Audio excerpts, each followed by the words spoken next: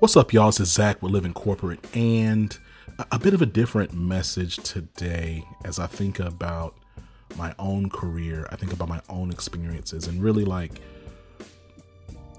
why Living Corporate exists, or at least why I had the initial unction to like create this. I think about the fact that I have always been told how well-spoken I am, how articulate I am. I think about fifth grade, where I was voluntold to read a speech from Martin Luther King. They made a whole program where I was the keynote speaker. Didn't even ask me. They just told me. There was another situation where I was called to read a thank you letter for a crossing guard that was retiring.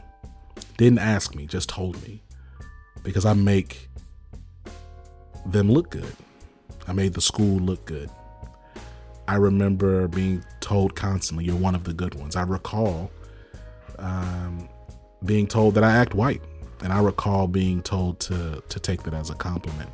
And somewhere along the lines, as I continue to grow and get older, and just like as many people in college do, discover parts of myself, discover parts of my blackness that I didn't necessarily appreciate in my younger years, but still as pro-black and those things as I would have claimed to be back then, there were still parts of me that internalized whiteness, internalized being better, internalized being accepted and approved by white people. And I remember after I quit my job at Target, and I was working at Cameron International, which has since been acquired by Schlumberger. But I was working there, and I was the only black man on the corporate level, on the corporate floor. I was a contractor. I was making $66,000. I'm gonna tell you, $66,000 when you're 22 feels like $1 million, right? Anyway, I'm making this money, and I'm a contractor. So for those who don't know, you're a contractor. You know, one of your goals, depending on, you know, your background, you want to go permanent, because permanent means, or full time means, that you get benefits. So I was making $66,000 a year with no benefits, but I was younger, so I was on my mom's insurance, right? The challenge, and what I realized was that I really wanted to be full time, because I just, it's a class thing, right? I felt like, man, I'd really be accepted. I'd really be part of the club.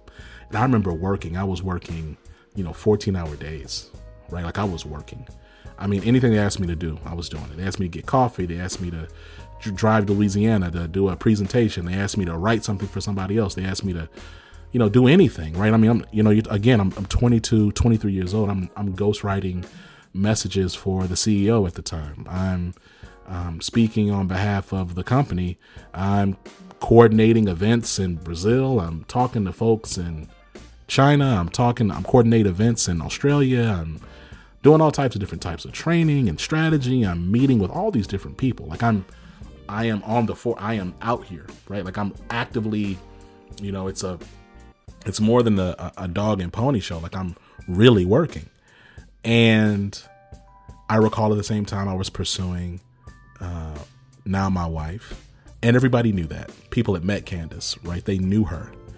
They knew that I was contract. They knew I wanted to be full time. They knew that I was looking to buy a home, and I was looking to, take the next step in my life. They knew all of these things. And I asked several times over, like, hey, what's the process? Like, what can I do? Applied for a couple of roles, found out that, there were people internally who were blocking me, telling folks to not hire me.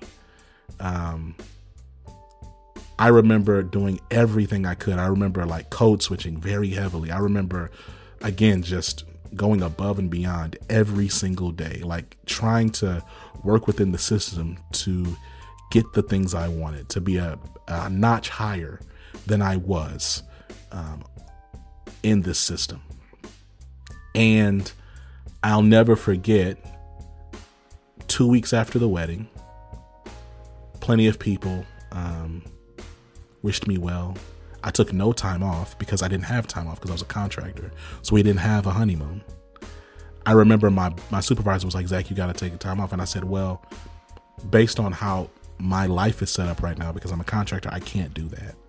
If I'm not going to be made a full-time employee, I can't take time off. I will take time off at the end of the year when I have to take time off because it'll be Christmas. Right. And so I remember after the holiday break, we were just getting back, right, to work. And again, this wasn't too long after I got married, maybe a couple months. But I remember being pulled into my supervisor's office and being told that my contract was ending because Cameron was going through an acquisition. And I remember in that moment, I didn't have time to even be angry because I was like, yo, okay, I'm married. Like, I have a responsibility. I got to figure this out. But I remember just feeling betrayed and deflated and disillusioned because here I am. I did all the things right? Like I dressed the part. I spoke the part. I shrunk myself. I worked crazy hard. I asked all the right questions. I made myself overly available. Like I was the ultimate resource for them to leverage and use as they needed to. And I was willing to be that, right? To exhaust myself without complaining. And yet I still got no reward. Now, mind you, there were white folks next to me, left and right, who were getting hired straight from Texas A&M full-time jobs, right? They were getting hired to full-time jobs. I would ask about, hey, like, can I get into what's this program or this pipeline? They would say, oh, did you even graduate from college? Do you just have a GED? How'd you even get here? Actually, hold on. Why are you even a contractor here? Right? I was like the biggest nuisance to some of the people in that organization. And I was just genuinely trying to survive.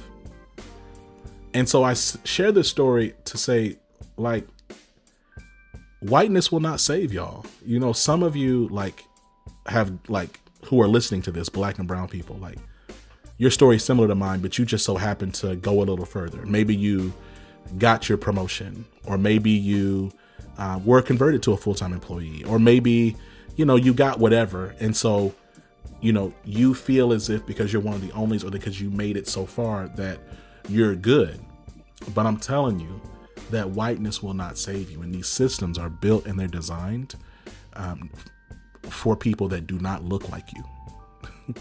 And so it's important, like, as we talk about like living corporate, as we talk about identity and inclusion and belonging, that we don't forget that you are who you were when you got here. And no one's forgotten that you are who you are, even if you've forgotten. It was the most humbling and like harsh slap to reality that this same group of people who said, we're a family, and yes, we know you're married, congratulations, and all these different things, turned around, hired a bunch of people all around me, and cut my contract. Because they cut all the contractors' contracts, right? Because that's part of like the acquisition. When you're acquired, like they start cutting because they're like, okay, well, no, we're about to merge, so like we're gonna let these contractors up. Like everybody was getting let go, right? And it's challenging. I mean, and I'll say this too, is like living corporate exists for folks who feel stuck. Because there were moments in that season where I applied to a lot of different jobs, I applied to a lot of different jobs. And it was tough. It was tough getting the job. Like it was hard getting an interview. But I interviewed a lot of different places, and we get to the final round and it just got passed over at the last minute. Right. And I could feel the pressure because contract work it's decent money. Again, for me at the time, it was cool. It can be decent money, but like when you're grown, like if I had been like 28, Like that would have been that would have been even scarier, right? I just want folks to realize that like you putting on whiteness, it may shield you for a season, but it will not save you. And it will not give you the solace and peace that you're looking for. And it is not the disguise that you think it is. It's not. It isn't. And so my encouragement, and the reason I shared this story, is because I really want us to stop trying to sit at the top of systems that are not built for us, and instead use our courage and our imagination to think about new systems that can serve all of us.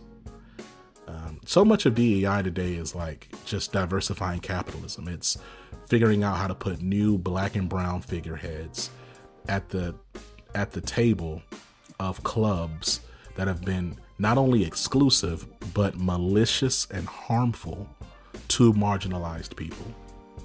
And y'all, like, that's not progress. That's not radical. That's not revolutionary. That's just same old capitalism. It's exploitative. And I can't tell you the amount of people that I've spoken to who are like older, like they're in their 40s and 50s and 60s, who look back and like, man, I wanted to do more. Man, I could have done more.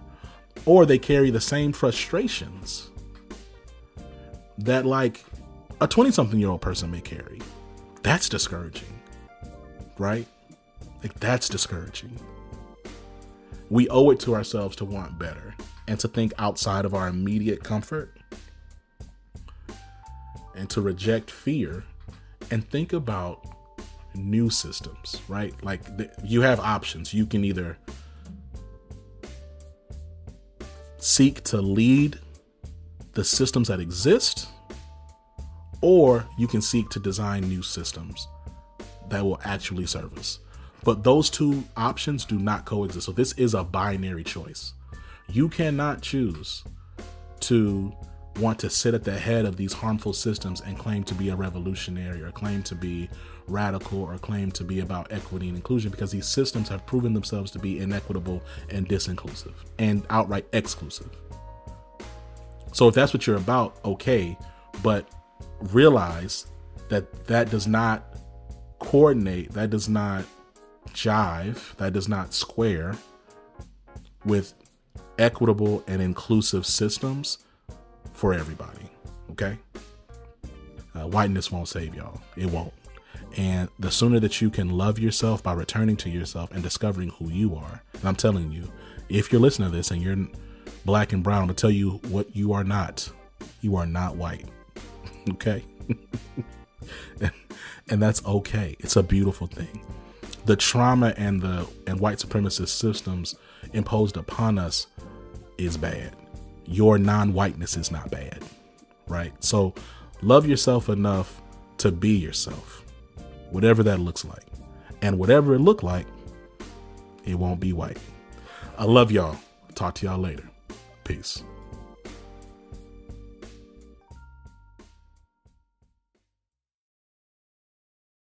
Living Corporate is brought to you by The Break Room. Have you ever felt burnt out, depressed, or otherwise exhausted by being one of the onlys at work? You know what I'm talking about. Hosted by Black psychologists, psychiatrists, and PhDs, The Break Room is a live weekly web show in the Living Corporate network that discusses mental health, wellness, and healing for Black folks at work. Name another weekly show explicitly focused on mental health, wellness, and healing for Black folks at work. I'll wait. This is why you got to check out The Break Room on livingcorporate.tv.